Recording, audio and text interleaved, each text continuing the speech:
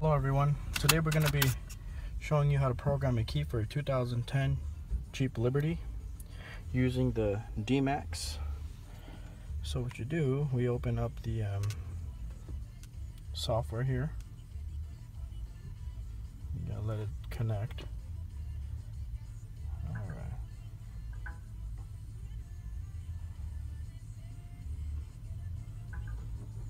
After that connects, we press select vehicle and we press auto identify. That's going to go through all the softwares. It's going to find the adequate one. So we turn on the ignition. You press continue.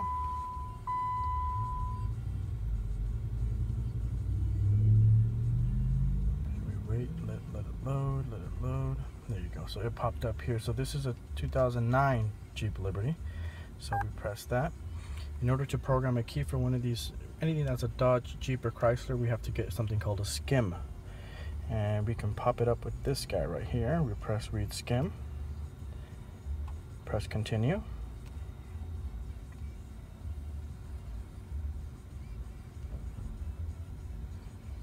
Vehicle's information pops up here, including the Skim. And all we do now, we just program key.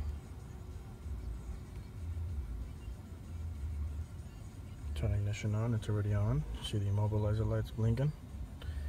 Press continue.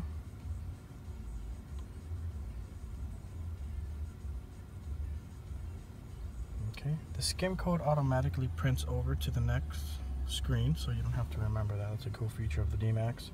And you press validate data. So the light turns solid, and you go down here and you press finish.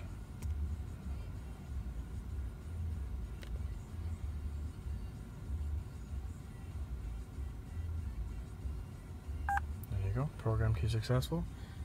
Immobilizer light is completely off now. Turn off the car. Turn it back on. And we have success. That's how you program a key using the Dmax. You can find them on www.getskim.com. And thank you very much for watching.